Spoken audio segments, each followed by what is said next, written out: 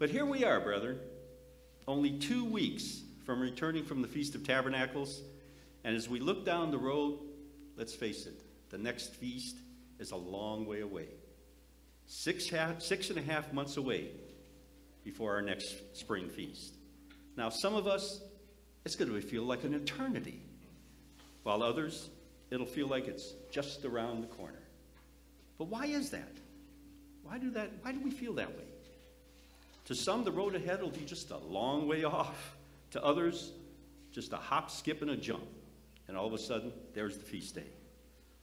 I guess what we can say here now, the reason for it is, how well did we fill our spiritual tanks at this year's Feast of Tabernacles? Or what I'll call at God's refueling stations along the way. Now, for some of us today, just a short distance from the Feast of Tabernacles, and some may already be registering at maybe a quarter tank less. While some of us, the tank is not, the gauge has not even moved. So you're running at a full tank no matter what. And why would that be that way? Did we take full advantage of filling our tanks of the blessings that God provided for us at this year's Feast of Tabernacles? We needed to maximize the effectiveness of our spiritual benefits from the messages that we all received at this year's feast. This would ensure us, brethren, that our spiritual tanks were being topped off so as to carry us down that road, that long road, to the spring festivals. Now, at this particular major festival, or I should say refueling station, which is the Feast of Tabernacles, we should have refilled our tanks with both the spiritual and the physical fuel provided. We should always be drawing closer to God and have a better understanding of His plan, His laws, through the messages that we were taking in, while of course drawing closer to each other through our own fellowship. Now we can thank God, brethren, that He knew that His salvation, His plan for salvation, which incorporates all 7 of His holy days, that He knew there would be a long duration between the fall and, of course, the spring feast days. But God expected us to take full advantage of these fall holy days to ensure that we would have the spiritual fuel to take us through to the next spring festivals. So the question is simple. Did we take full advantage of refueling our spiritual tanks completely of all the blessings that God had to offer us? Or did we maybe neglect to fill ourselves with some of the messages that we have heard, or maybe even to joyfully fellowship with the brethren of like mind, I should say, those locally in the area that we were at, maybe from those across the country. And I heard at some feast sites there were many who came even from around the world. If not, we could have shortchanged ourselves and left that pump without topping ourselves off with God's blessings. I was recently reading a report from a minister who was counseling a member in their congregation. By the way, let me make it clear. It was not UCG, was not a member of UCG or a minister from UCG. But they were going through some very difficult spiritual times in their life. Now, the minister his first question was, are you keeping your spiritual tank full? Hence, brethren, the title of my sermonette today, Keeping a Full Spiritual Tank. Keeping a full spiritual tank. Now, the person that the minister asked, had kind of a blank look on their face. Wasn't sure what he was even talking about. The minister then pulled out a piece of paper and a pen, and he sketched a rudimentary fuel tank. Then he started talking about how each one of us has a spiritual tank, and that tank, brethren, is full of God's blessings, of good experiences, memories, times that we laugh, moments that we enjoy. And when that tank is full, let's face it, brethren, we find it so much easier to have joy in our lives. We laugh at things, days ahead. We cope with life's trials so much easier. But when that tank is being depleted, we find it difficult to cope, don't we? Even with the little things in life, and even at times, we can't even put a smile on our face. We see that sometimes as we come to church and we see some brethren that we know need some help because they had a rough week. The minister then began to draw some arrows, and he asked that you imagine that these arrows were being shot at your fuel tank. Now, these arrows represented some of the trials, of course, that we face in our lives. For example, overhearing somebody say something mean or untrue about you. Now, usually these arrows, in most cases, just kind of bounce off. You know, they may leave a few dents and dings in the tank, but they really don't cause much damage. Other arrows, though, being flung with maybe a little more force by underlying problems that you may be experiencing at home or at work. Now, these arrows, let's face it, they can pierce our tank and may start to allow some of our spiritual fuel to trickle out. Then there are those arrows that can tear right into our tank and cause some very serious problems in our life. Now, these arrows, of course, are usually caused by health issues, job losses, marital problems. Now, when these arrows hit, our fuel begins to gush out, doesn't it? And it can be hard to stop that flow.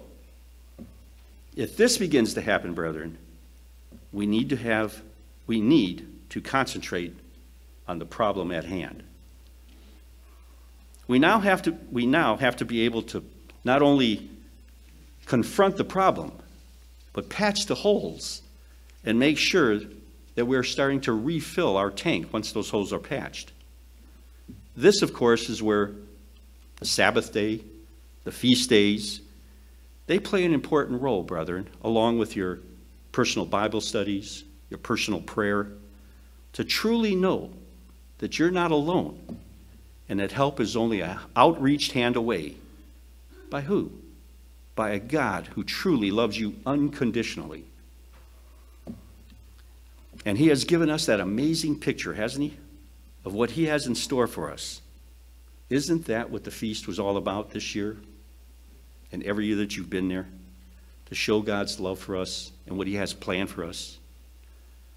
Now, once we grasp and believe what God has promised us, the patching problem, it becomes assured. The process becomes assured.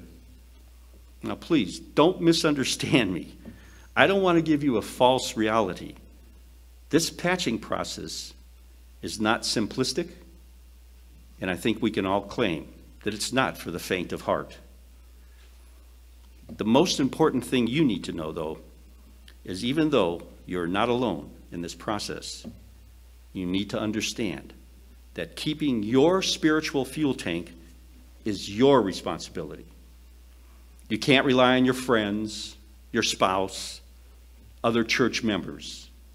Now, they can be there to help, but it still becomes your personal responsibility to refuel that tank.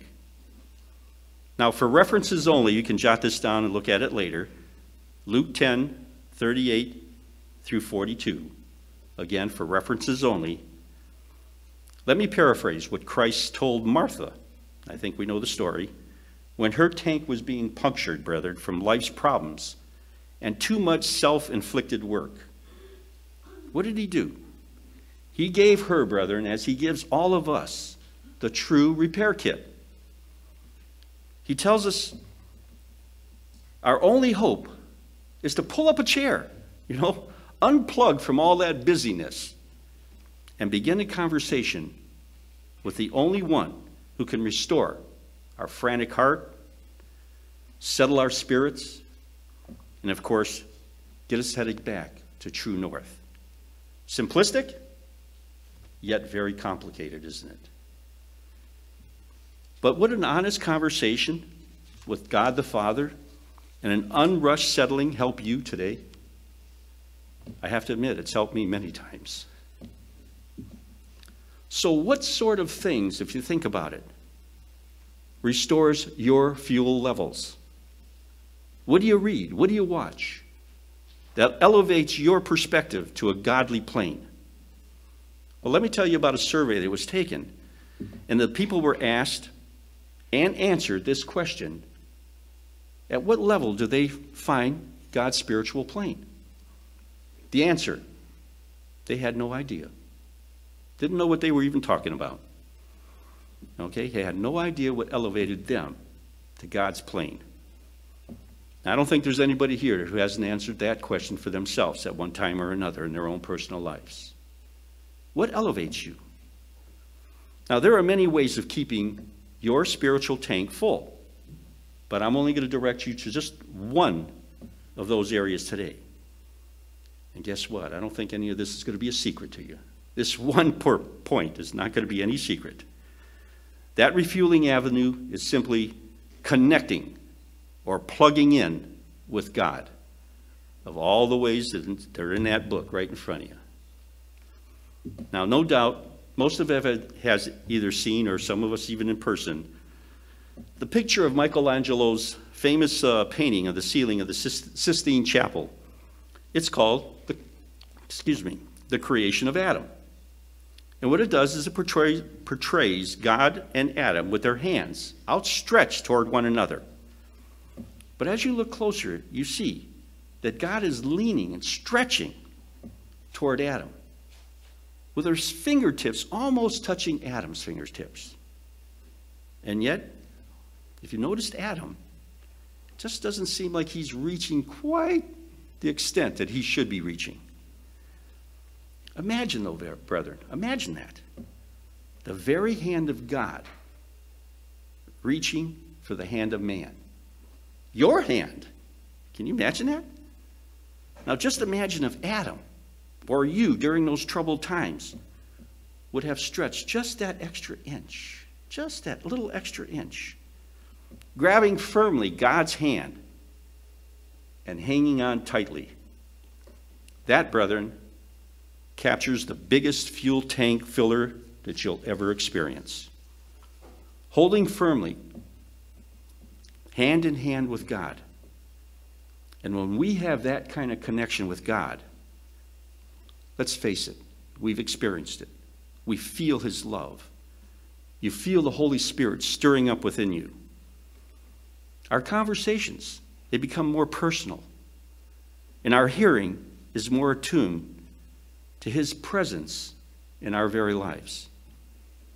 At that point, brethren, there is no better fuel tank filler. When we are really connected with God, we are far less affected by any arrows that are being flung our way, and that they try to puncture our spiritual tanks in any manner, shape, or form. When we're living hand to hand on God's agenda, not only are we being spiritually filled, but our fuel is being filtered, and the impurities and the ways of this world are being discarded. Our time is now. We've heard this at how many feasts? That this year especially, I heard it over and over again. Our time is now, brethren. Now, while our spiritual fuel tanks are at their fullest, we need to extend our hand, grab hold of that only hope that we and this world have through the agenda and the plan God has blessed us to understand through his feast days for the salvation of this entire world. Now, there are many other avenues that you can take to fill your spiritual tanks and to connect to God. I recently just had the opportunity just to review. I didn't read the whole thing, but it was kind of interesting to review a book entitled Sacred Pathways. It was by a man named Gary Thomas. And what it did is it described 10 spiritual pathways to connecting with God. It connects those who are truly reaching out for God's hand to connect in different ways, like nature, music, giving, service, loving one to another. If you're not living with a full spiritual tank, brethren, you're not living the way God designed us to live. He designed us to have a better life for all of us now. and of course we know in the future. So let's remember that when you live with your spiritual tank on full, you'll do God's work, his bidding, more eagerly. You'll love more effectively. You'll give more generously. You'll serve more willingly. And you will leave a legacy of the Father, brother, and Savior that you now represent. So, brethren, while you're here, make sure you're topping off your spiritual fuel tank. It will make the journey ahead a lot easier to cope with. Let me close by simply saying this. I'll see you at the next refueling station. God bless you.